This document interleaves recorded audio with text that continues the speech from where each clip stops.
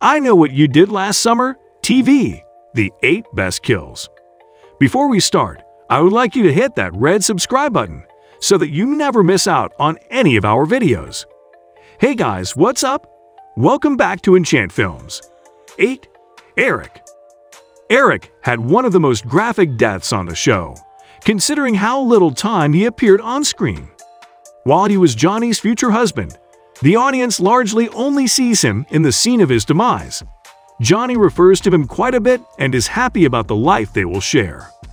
That is what makes it so shocking when Eric is killed by a dumbbell to the face. This is in the early stages of the murders, when the teenagers don't quite know what is going on. Johnny arrives at the gym to find Eric struggling to lift the weight off his chest. It seems as though Johnny might make it in time. But the killer stops Johnny and Eric's life is ended with the aforementioned dumbbell. It is not a question as to how this serial killer gets away with it in the end. 7. Dale. Dale is the result of another off-screen kill, making this show a contender for the original horror film being better than the remake. But the reveal of his body makes it that much more surprising. Dale was a townie that had many liaisons with Lennon when she was still alive. This made him a prime target for the killer. Dale was found hours later by Officer Cruz at his place of work. Though the audience does not see him die, Cruz finds Dale with a tube from the slushy machine inserted in his mouth. A horrifying mixture of blood and blue slushy covers the floor, making Dale's death one of the most memorable. 6. Lennon. Lennon's death was accidental, but that doesn't make it any less brutal. Her demise is what kicks off the disturbing chain of events, and it is even more disturbing that her sister Allison is the one that kills her, whether she intended to or not. After the twins fight at a graduation party, Allison takes off in Lennon's Jeep. All her friends assume Allison is Lennon. This makes matters worse when Allison hits Lennon with the Jeep while driving home. Though a typical hit and run, this death is made especially revolting as the teens decide to hide Lennon's body and pretend that she ran away. 5. Courtney. While Courtney is not the best mother to appear on film, she does care about her daughter. She proves this after Riley never comes home. Frantic to find her daughter and frustrated that the authorities are doing nothing to help her, Courtney goes off on her own.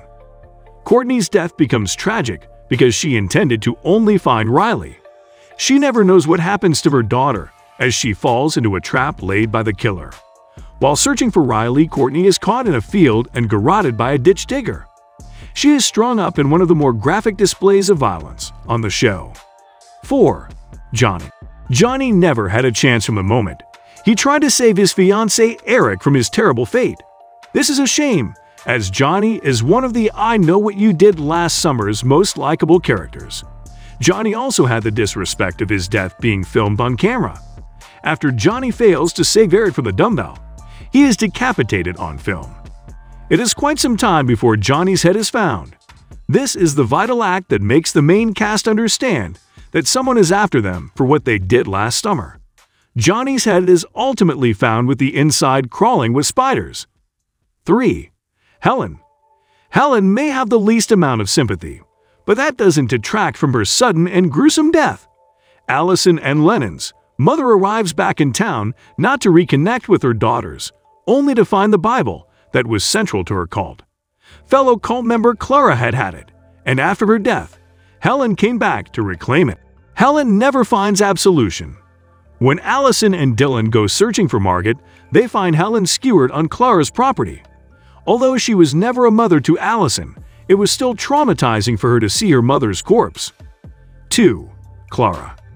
Clara's death is largely up for debate. The audience never sees how she dies, but the authorities of the town are convinced that she had suffocated herself with honey. Dylan somewhat corroborates this later when he says that he helped Clara free herself from this life. No one will ever know if this was Clara's decision or just what Dylan told people. But regardless, her obsession with honey led to her death because of it. 1. Riley. Riley's demise was one of the most prolonged in I Know What You Did Last Summer. The crew of teenagers sneak onto Clara's property to try and find evidence that she is the killer. Clara comes home and starts wildly shooting at everyone, forcing them to scatter. While most of them make it home safe, Riley is caught. She is first stabbed through the chest, with her arm cut off while she is trying to call her mom. Riley makes it so far as to return to civilization, but it is too late to save her. Riley dies while thinking of her last humiliating memory of being rejected by Dylan, making her one of the most sympathetic and saddest deaths on the show. This brings us to the end of our video. I hope you enjoyed it. Hit like if you did, and don't forget to subscribe to our channel so that you don't miss any of our videos in the future. Also, watch the 2 videos that are on your screen because I'm sure you'll love them. With that, I'll see you in the next video.